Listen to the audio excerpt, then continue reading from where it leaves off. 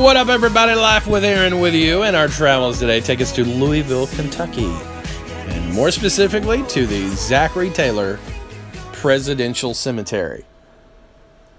So today, folks, we're going to be discussing the life and death of the 12th President of the United States, Zachary Taylor.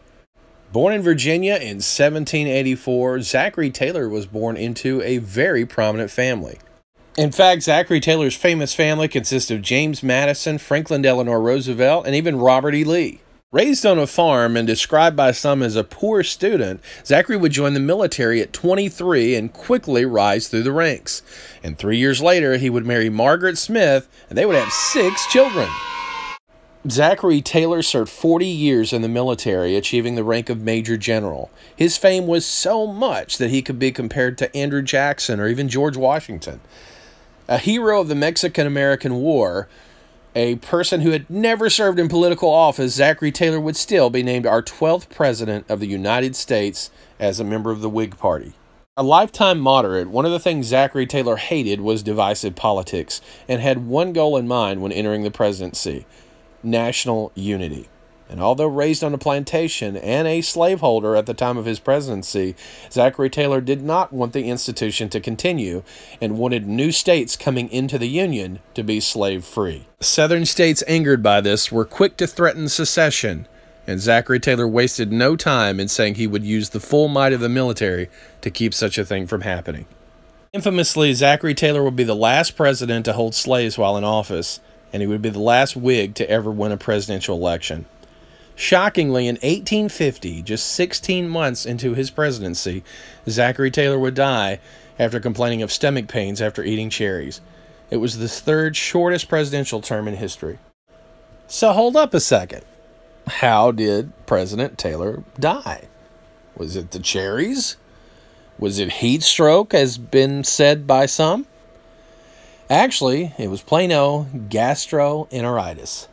So that's not quite the complete story. So there had been a prevailing rumor that Zachary Taylor had been murdered with arsenic. That had become such a strong rumor and believed by so many that his body would actually, many years later, be exhumed, testing would be done, and the verdict would be not poisoned. Not poisoned at all. Less arsenic than some of us carry around in our systems today. More than likely, it's actually a combination of things: gastroenteritis, flu. The medical field was not strong at this time, and due to poor medical care, that could have done in President Taylor as well. But he was not murdered.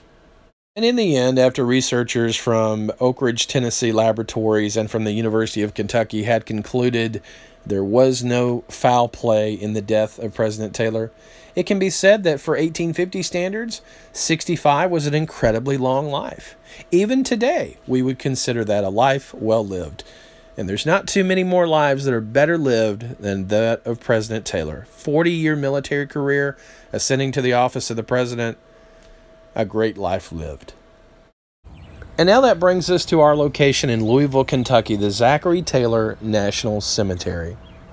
This cemetery is unique in that it not only has servicemen, but also their spouses were able to be buried here. So different from Arlington, for example. As his vice president, Millard Fillmore would succeed President Taylor as the new president of the United States following his death. And the eulogy was given by none other than our 16th president, Abraham Lincoln. This is a very serene place. Not a lot of people here. Really enjoy just walking around the grounds. A lot of what you see here happened in the 1930s. A lot of the revitalization of this cemetery and some of the other older ones in our country. There was a nationalism sweeping the country at this time as the American public was getting their pride back after coming through the Great Depression. Many people who had been jobless were being put back to work on public works projects. And a lot of really what we see today is thanks to those times. Here, as we get towards the end of the cemetery, on the right, you can see the crypt that has Zachary Taylor in it and the statue to him. Also, in the upper right-hand corner, we see a lot of the Taylor family. Now we're going to make our way over to the monument to President Zachary Taylor, old rough and ready, and to the crypt.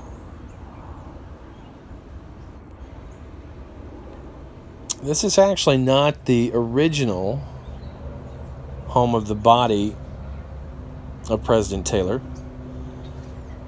I'll actually show you that in just a second.